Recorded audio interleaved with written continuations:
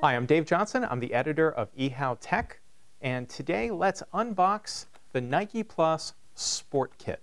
So this is for the iPod. It's actually for a number of different iPod models. You can use it with your iPod, your iPhone, the iPod Nano, and what it does is it's essentially a pedometer that tracks how long you run or exercise and puts it online on the Nike Plus website so you can track it, look at graphs, see how you're performing, and compare your performance to other people. It's kind of cool, and it helps you either get fit or stay fit. So let's open this thing up and see what is inside. So this has got really interesting packaging. I like this because it's like candy. You have to pop these things out. So it comes with two little gadgets.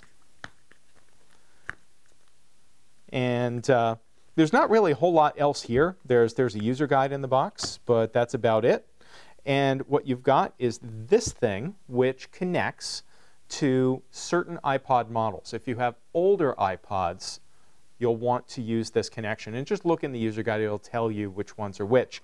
But if you have a newer model like the iPhone 3GS, the iPhone 4, 4S, or the 5, you don't need this. You can just throw it away or put it back in the box.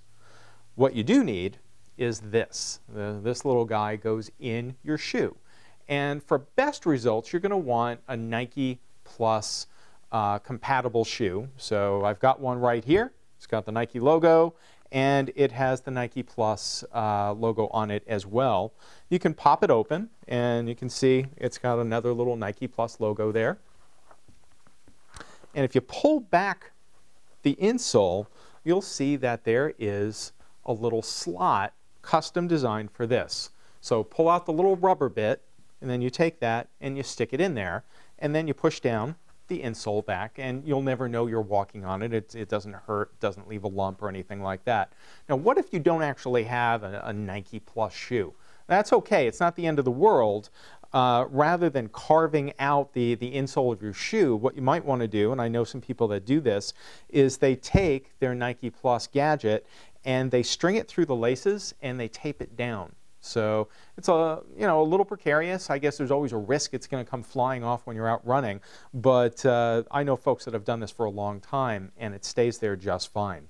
So once you do that, make sure you go follow the instructions in the package, go to the Nike Plus website, get an account, and then you're up and running. The last thing that you need to do is to tell your iPod or your iPhone about the fact that you have this. And I'll just show you how to do it here on my iPhone 4S. Go to Settings, go all the way to the bottom, and just pull up a little bit, and you should find Nike Plus iPod, and turn it on.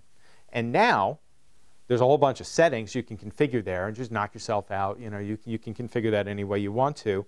But what you should find is a new Nike Plus fitness app, which you can start, and that wasn't there before you turned it on.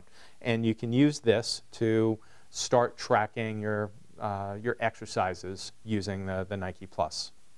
There you go.